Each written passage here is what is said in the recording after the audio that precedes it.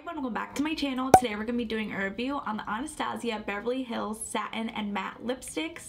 If you do want to see a review and a demo, then please keep watching. As a huge favor, if you like this video, give it a thumbs up and comment anything down below. I greatly appreciate it. I read all the comments and I will do my best to reply back. Each lipstick retails for $23 on Sephora's website, Ulta Beauty, and ABH online. I do want to read a little bit about these lipsticks on Sephora's website. A full pigment lipstick with brilliant color, control, and comfort for velvety, soft, intensely rich lips that last. Here's a closer look on what the packaging looks like. It says Anastasia Beverly Hills Satin Lipstick. You get 3 grams of product or 0.10 ounces.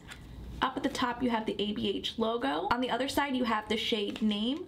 On the side of the packaging, it's just another ABH logo. On this side, you have the list of ingredients, and then on the other side, it states it has a 12-month shelf life and it was made in the USA. Let's open this up. Ooh, look. Here's what the lipstick tube looks like. It's this rose gold. It says Anastasia Beverly Hills. On the bottom of the lipstick, you have the shade name. Again, the shade is in Warm Peach. And then up at the top, you have the ABH logo. The packaging is so beautiful compared to their previous packaging. Let's open this up. Let's see what the shade in Warm Peach looks like. Ooh, in the center of the lipstick tube, you have the ABH logo. This shade is so beautiful. Look at that. Warm Peach is described as a soft peach with a satin finish. Ooh, that's super pigmented. Let me do another swipe just to build it up. That shade is gorgeous. I did forget to mention there are 18 shades in total and I only purchased 10 out of the 18 shades. Let's see what it looks like applied on the lips.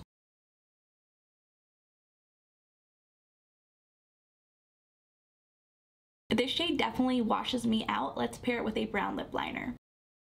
ABH did release lip liners with these lipsticks. I didn't purchase any of them because I have a couple of lip liners that I really do love, but eventually I definitely want to test those out as well. Let's go ahead and apply the shade in Warm Peach on top of the lip liner. It looks so much better paired with a brown lip liner. Next shade is called Praline. Praline is another beautiful shade. Look at that. Praline is described as a nude pink, and again, it's a satin finish.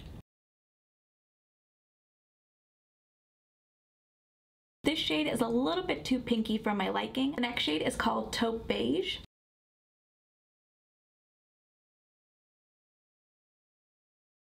Taupe Beige is described as a pink beige, and again, this is a satin finish.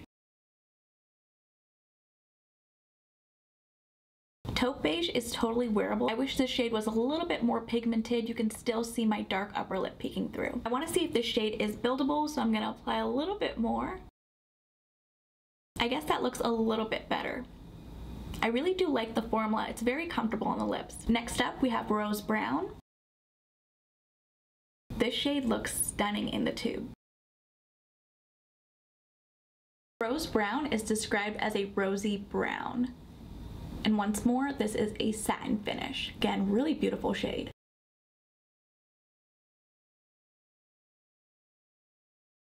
This shade is the best one so far. Next up, we have Soft Brown. Soft Brown is described as a soft, warm brown. Again, that's really beautiful. This shade is gorgeous. The next shade is called Peach Amber.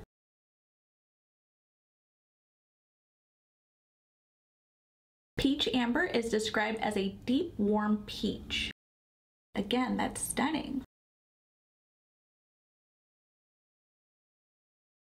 I'm loving this shade as well. Next up, we have Peach Bud. Peach Bud is described as a peachy pink.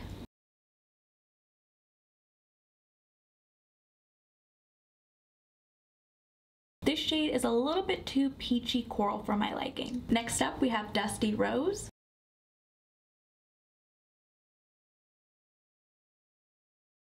Dusty Rose is described as a rosy lilac. That's really beautiful.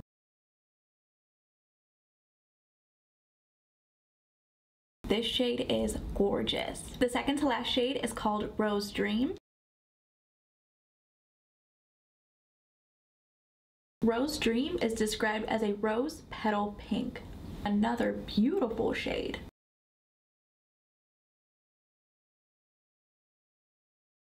This shade is a little bit too sheer for my liking. You can still see my dark upper pigmented lip peeking through. Let's see if it's buildable. It looks the same. I don't think this shade is buildable. The last shade I purchased is Toffee, but this is a matte finish. Up at the top it says matte lipstick, whereas the previous shades were all satin lipsticks. This formula has that powdery finish, whereas the satin formula, it has more of a sheen to it. Here's what the satin formula looks like, and then here's the matte formula. Let's see what the shade in Toffee looks like. Toffee is described as a warm brown. Wow, that is super pigmented. Here's what all 10 shades look like. Really beautiful. Here's a closer look on what all 10 shades look like.